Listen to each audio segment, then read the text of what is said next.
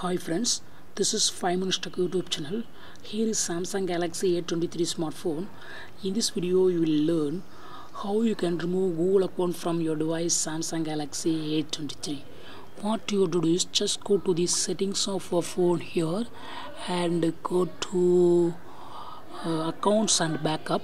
Go to accounts and backup and here select manage accounts and select the email ID that you have associated with your phone. That means what email ID you are signing in your phone, here all email ID will be appeared. If you use more than one email ID, they will be appeared here, and here I have used only one email ID.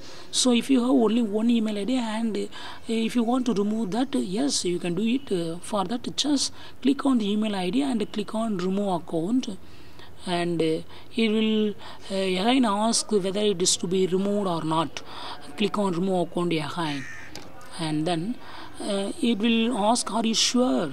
Click on OK. If you are sure, click on OK, and it will ask you to verify your identity. That means you can verify whether you are only removing this account. For that, you go to use your fingerprint, or you can use pattern.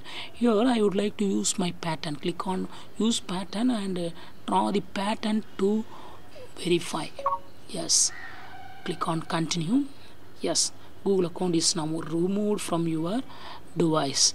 To check it, just go to Google Play Store. Go to Google Play Store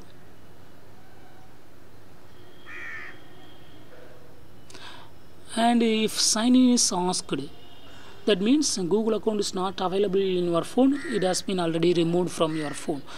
So if you want to sign in again, you go to use sign in button, and then you can add your Google account again. In this way, you can easily remove Google account from your device Samsung Galaxy A23. That's all friends. Thanks for watching. Bye.